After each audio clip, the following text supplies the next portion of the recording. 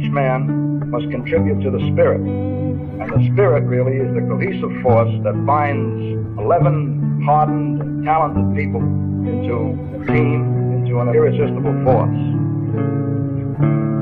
You know that each day you must inspire yourself really and motivate yourself to win, if you want to put it that way. And I might add that winning is a habit, just like losing is. Winning becomes easy after a while if you stay with it. I want to talk then a little bit about the effort that's needed, the quality of leadership when I talk about those qualities of leadership. And each Sunday afternoon, or each Saturday afternoon after the battle, one group savors victory, and the other, they live in the bitterness of defeat. And the many hurts is a small price to pay if you've won. Yet there's, to the loser, nothing, no reason really is adequate enough for having lost.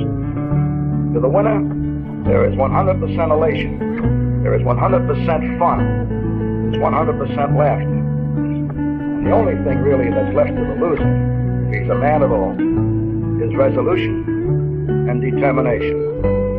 And it's like life too.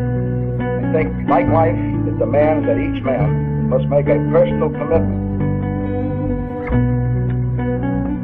Yet that victory and that excellence must be pursued, it must be wooed with all of one's might and every bit of effort that we have. And each day there's a new encounter, each week is a new challenge. And all of the display, and all of the noise, and all of the glamour, and all of the color, and all of the excitement, and all of the rings, and all of the money, these are the things that really linger only in the memory. But the spirit, the will to excel, the will to win, these are the things that endure. These are the qualities really that are larger and more important than any of the events that occasion. Just as the flow of all of our daily efforts are greater and more enduring if they create in each one of us a person who grows, one who understands, one who really lives, and one who prevails for a larger and more meaningful victory, not only now, but in time and hopefully in eternity. I want to say this, that the quality of each man has to be the full measure of that man's personal commitment to excellence and to victory, whether it be in football, whether it be in selling, or whether it be in whatever business it may be.